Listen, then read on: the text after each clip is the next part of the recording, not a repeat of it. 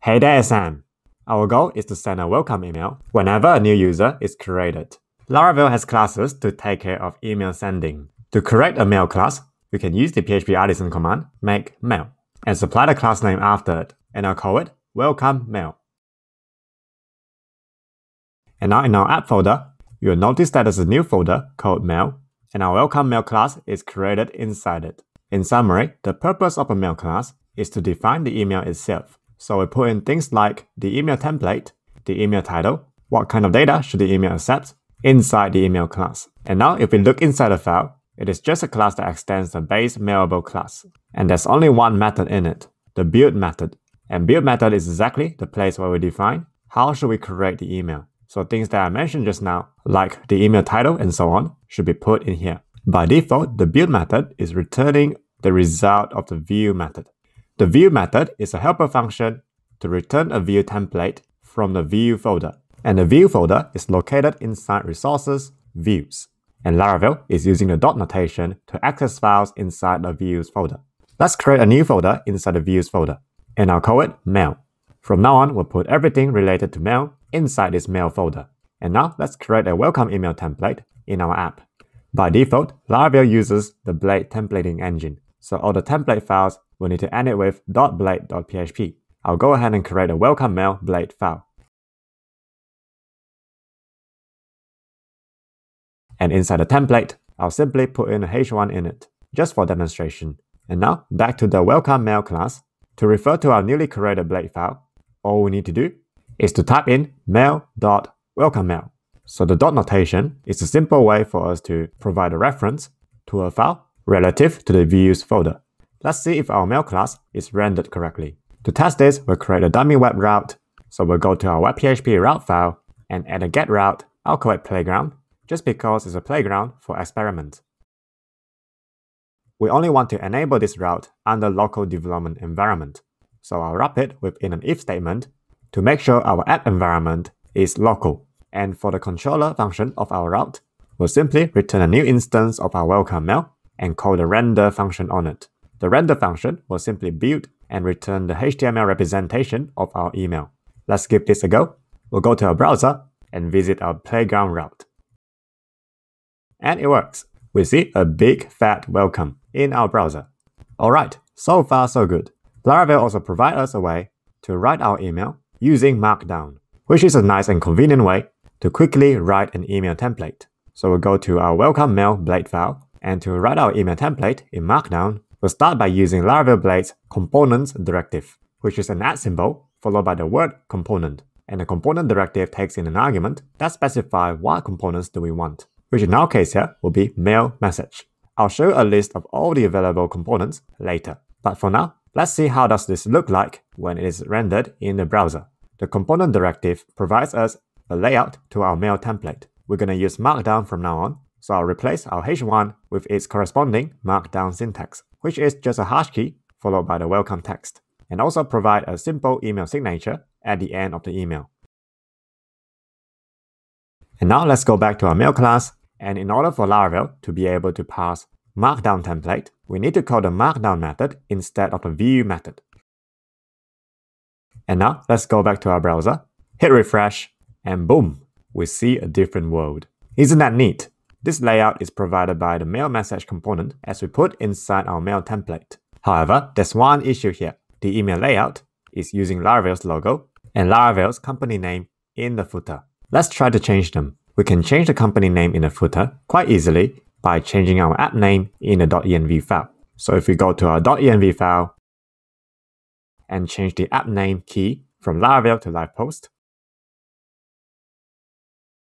and refresh our browser, we can now see the email template is now white labeled to our own brand. Isn't that easy? If you want a deeper customization to change the styling, the color, and the layout structure of our email template, we can go to our terminal and run PHP artisan vendor publish and select the mail tag.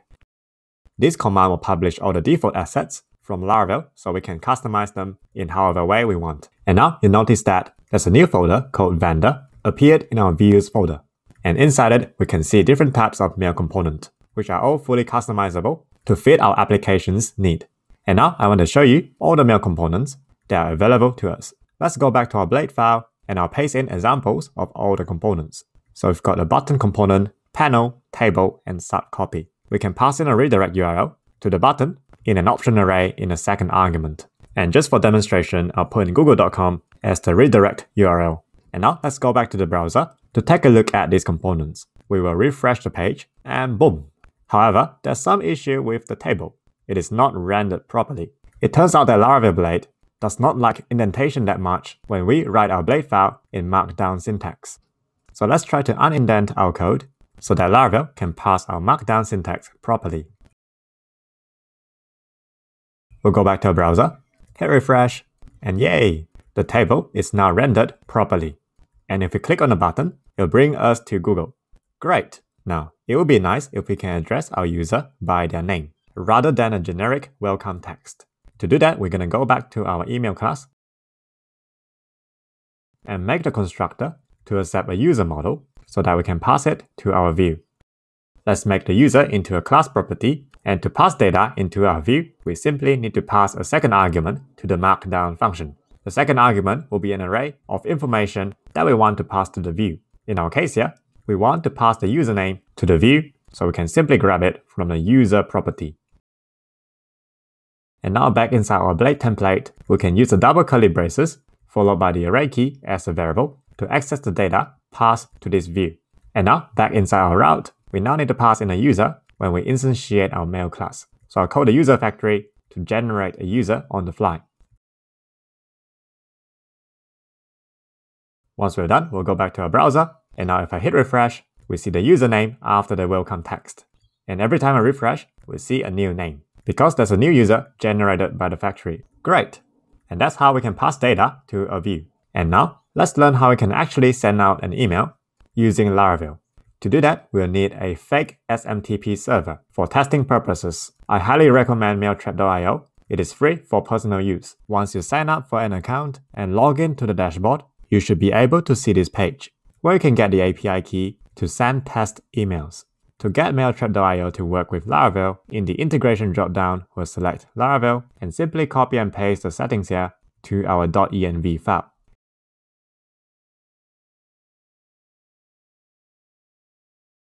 And while we're on here, let's also set the from address to some dummy email account.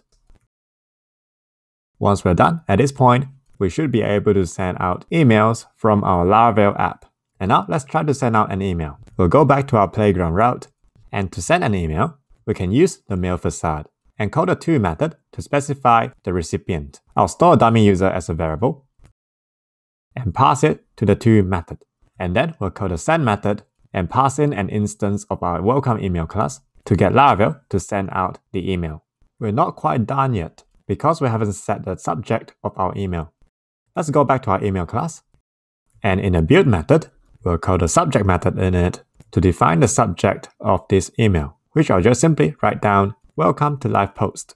Okay, let's test our code. We'll go back to the browser, visit the playground route again, wait for it to finish processing. Once that's done, we'll go to Mailtrap.io, and boom, we see a new email arrive in our inbox. And that means our code is working fine. Now, there's one last thing I want to fix before we end the lesson. Currently in our email template, we're hard coding our app name in the email signature. This is not a good thing to do. Let's fix this. We did put our app name in the .env file, and Laravel stored this value in one of the config file, and we can get our config value by using the config helper function. And the key to it is app.name. Again, the config function accepts dot notation, which is a reference to a value in Laravel's configuration files. You can find these configuration files in the config folder of our project root. And if we look inside the app file, we can see that there's a property called name that is referencing the app name key in the .env file. So our config helper function here is simply referencing that value.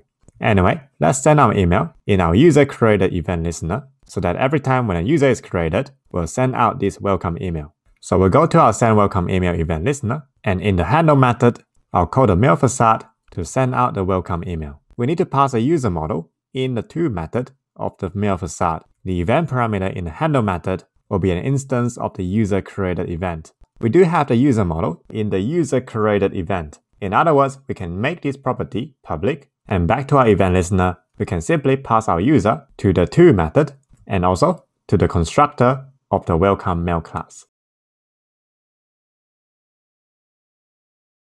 And that is pretty much it. That's how we can send out an email in Laravel. Key takeaway for this lesson: the Laravel mail class offers us an easy way to define and send out application emails. Mailtrap.io is a fake SMTP testing service that allows us to test email in our local environment, so we can safely send out email without the fear of reaching an actual email account. Laravel allows us to write our email template in Markdown syntax, which is nice and convenient. We can use the mail facade to send out emails. That's it for this lesson, and I'll see you again in the next video. If you enjoyed the content of this video, don't forget to hit the like, subscribe, and the bell icon for more content to come. It will really help me out. Thanks for the support.